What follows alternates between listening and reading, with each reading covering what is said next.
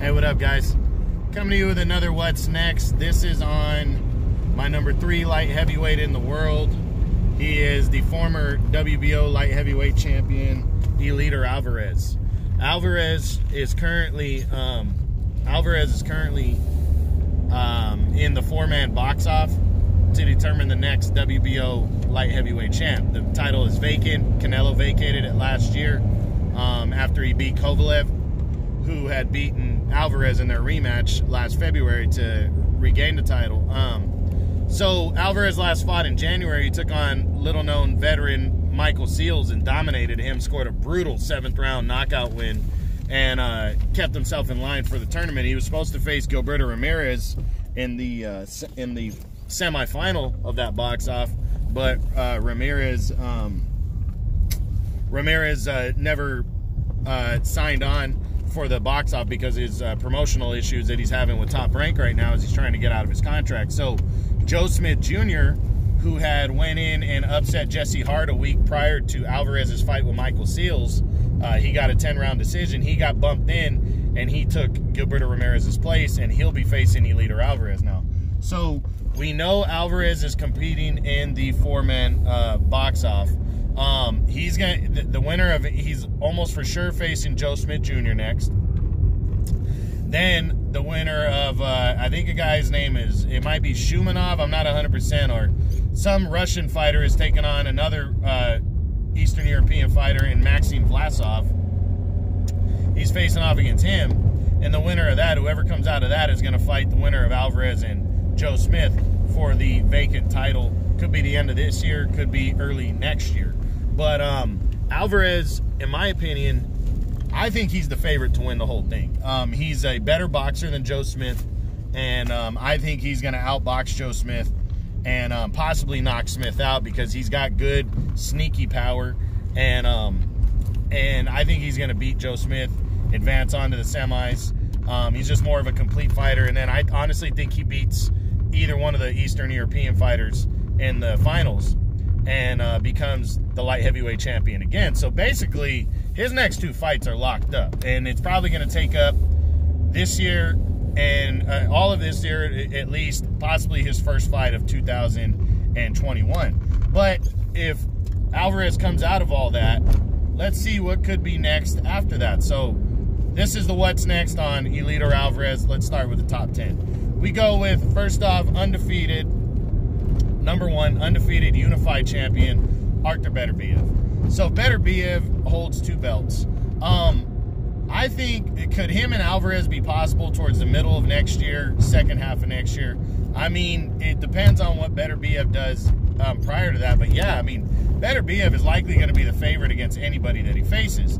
He's facing Ming Fanlong next for the, his IBF mandatory defense. Likely going to get through that one. After that, he was already talking about a unification with Dimitri Bivol to add a world title. Now, if he comes out of that, if he's still champion and he has 3 belts, even if he only has 2, I think he's going to be going after, if he still only has 2, he's going to be going after a unification bout. So, and with Alvarez being signed with Top Rank, and so is Beterbiev, I think there's a very good chance Beterbiev and Alvarez could be fighting sometime next year in a unification bout. So, yeah, I definitely think these 2 guys could lock horns. Number 2 is a 3rd fight with Sergey Kovalev. I mean, anything's possible. I think Alvarez would definitely take the fight. With Kovalev, though, Kovalev has talked already about moving up to cruiserweight. But does he really want to put on that much weight and face guys that hit even harder when he's already slowed down? I mean, if he's going to continue his career at all, I think he should continue it at light heavyweight. I know maybe the weight is tough to make, but I think he has a better chance beating the guys that are here at 175 than moving all the way up to 200. So by next year, if Alvarez is the world champ and Kovalev is still banging around and hasn't lost a fight, because I think, honestly, if Kovalev loses one more, he's probably done. He's fought all the big fights. He's got some big wins. I don't think he'd have anything else to prove. And by next year, I think he's going to be like 37 in that area. So would he go after a rubber match with Alvarez? If he's still banging around 175, then absolutely, I think the possibility's there. To regain the world title, which would be, I think that'd be his 4th time becoming the light heavyweight champion. yeah, I definitely think that's possible. So I do think that could be an option for Alvarez next year. Now, Alvarez is currently number 3. Number 4, Dimitri Bivol. Another one, Alvarez has never shied away from going after, you know, from taking on bigger fights. You know, when he was at the PBC, he didn't take the bigger fights because he kept wanting the fight with Adonis Stevenson that never happened. So that's why he got desperate and took on Kovalev, and it led to the biggest win of his career.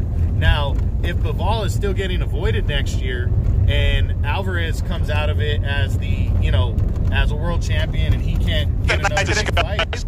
That he has diabetes. He's hosting a fast food show. I did not say any of that. In fact, I think I said I was proud of the Discovery Channel for hiring somebody with diabetes. Next, you know, or next year, I think so. I think he'd be down. I mean, I know it's Matchroom and the PBC, you know, getting together. Matchroom and Top Rank, I'm sorry, getting together. But I think it'd be possible just to unify belts. But I really think that fight's probably not going to come to fruition because I think Beterbiev is going to get the crack at Bivol before Alvarez does. But you never know. Beterbiev might have a shot at Kovalev. You know, I mean, Kovalev plays a major role if he decides to stay at 175 because Kovalev can demand pretty much anybody he wants at 175 because he's got the name recognition, and he looks more beatable now.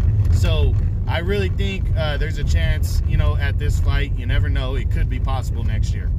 Number 5 would be a showdown with Alexander Votzik.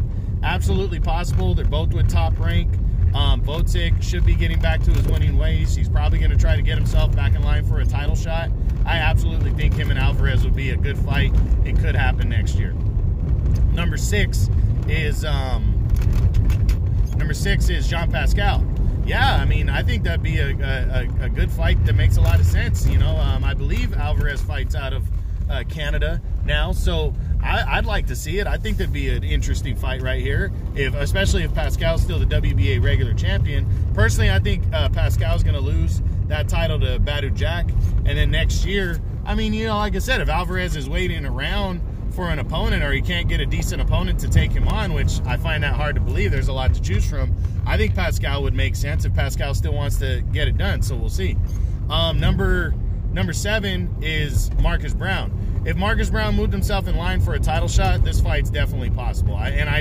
You know, but I think it would have to be a mandatory fight because this is Top Rank working with the PBC, so it'd have to be a mandatory fight. But anything's possible next year. I think Marcus Brown definitely will be in play.